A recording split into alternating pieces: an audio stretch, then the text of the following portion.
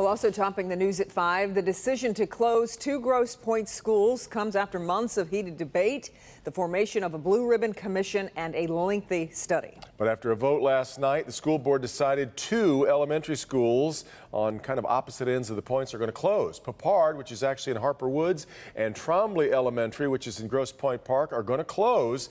There are also other major changes coming in the district. Priya Mann spoke with parents upset about that move and how school leaders plan to go about it.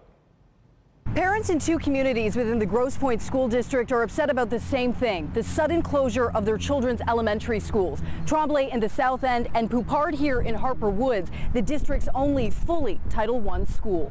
I just think it's not good because you have kids who have to walk home, little kids whose parents work, and they have to walk home. I am very upset. I really am. I'm really disappointed in the school board. In a 5-2 vote Monday night, the Grosse Pointe School Board voted to close 2 elementary schools. Closing Poupard caught the attention of the Michigan Department of Civil Rights, as the majority of students there are black. This is what the executive director told Local 4 shortly before the controversial vote.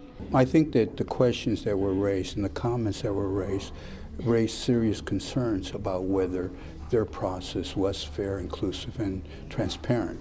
But the district superintendent says there was no racial bias in the decision, as Poupard students go on to attend Grosse Pointe middle and high schools. It's our opportunity to actually become more integrated than we have been before. We'll continue to provide those types of services for the families that are in the Title I or in the Title programs. The district has been dealing with declining enrollment for years, meaning less funding and more empty classrooms. Parents who voted in favor of a $111 million bond to fix up schools are outraged. I voted for the school board. I voted for the bond. I feel duped.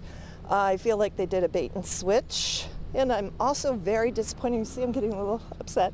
These signs now seem to be in vain. Both elementary schools set to close next year. I think they're very incompetent in this decision, and they're not thinking long term. I don't think it's a good idea. Like I said, we vote there. It's our voting location, and it's right here. It's a neighborhood school. We need to figure out how we're going to heal, how we're going to come back together.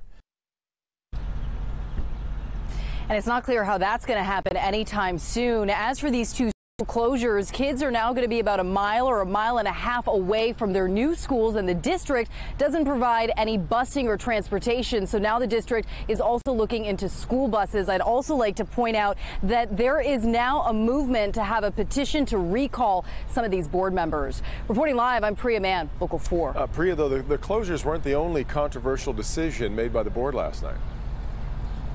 Yeah, that's right, Devin. They also voted to reconfigure grades. So elementary schools will now be K through 4, and 5th graders will join the middle school. That decision also proving to be very unpopular. Yeah. Send it back to you. We'll stay on that, too. All right, Priya.